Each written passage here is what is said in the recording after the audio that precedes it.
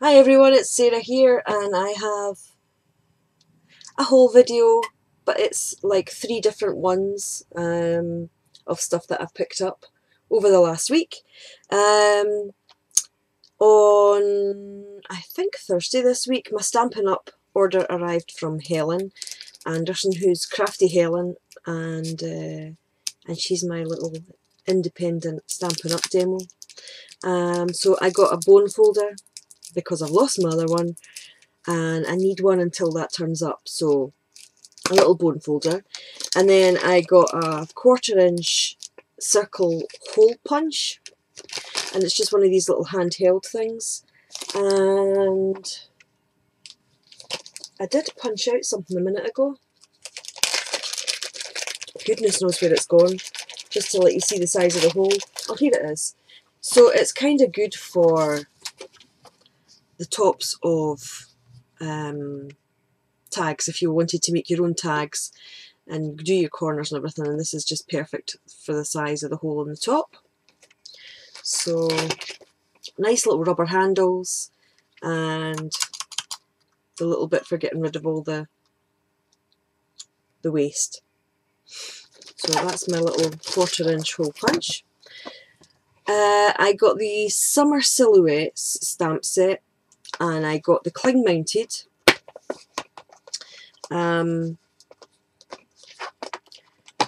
So I really love Stampin' Up! Stamps. They're nice, deep etched, and I like the fact that they're in these kind of DVD cases, and they store great because they don't take up much room. So this one has the dandelion head, seed head on it, and you've got like a little spray down at the bottom, or you could use these little things here. And then there's some leaves and some other silhouettes. So looking forward to using this and making some nice cards. And then I got the hardwood wood grain stamp. Now I picked the wooden one for this as opposed to the cling mount because I just love these big wooden stamps from Stampin' Up! So this is my wood grain one. I've not used it yet, I've not mounted it on my wood, so I'm looking forward to doing that. And that's how it stamps out. Oops, wrong way. Quite pretty. And then I also got from Stampin' Up! Was a couple of stencils. And this is a 2-pack. It's dots and stripes. So that's the stripes, and that's the dots. And they're good size. I think they're 8x8. Sorry, they're 8.5 by 8.5. So I'm looking forward to having a wee play around with this as well. So that's my Stampin' Up! Order. Another thing that I got from Crafty Helen was a couple of archival inks. These are the new Wendy Vecchi ones in the designer series, and we've got Buttercup and Tea Rose. So that's the 2. So that's my inks. The next thing I'm going to have to do is buy some ink storage units because my inks are taking over my desk and I've got nowhere to store them now. I've run out. Right, next thing on the list is Stampers Grove. I was there yesterday doing a workshop on Bind It All notebooks, and I always like to go for a wee shop before I go home. So I picked up the 2 new distress inks from Tim Holtz. We've got Fossilized Amber and Twisted Citron. And I always buy the ink pads, and then I always buy the distress markers as well.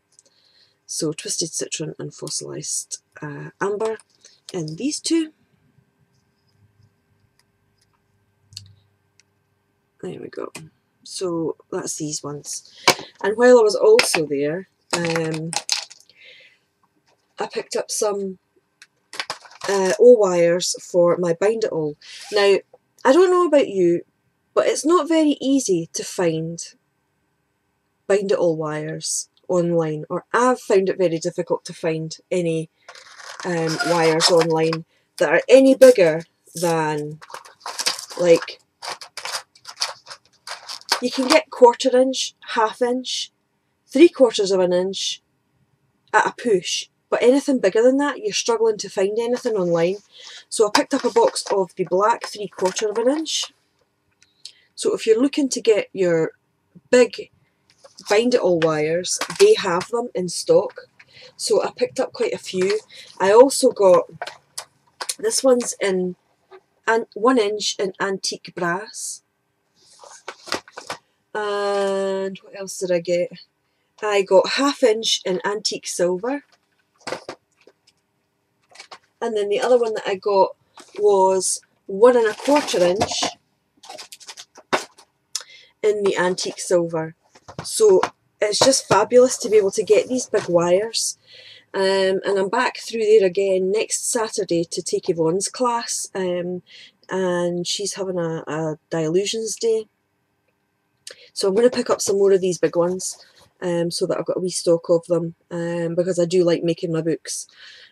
So I think my project today's probably going to be making a book with some of the big wires, and I'm going to do an envelope notebook.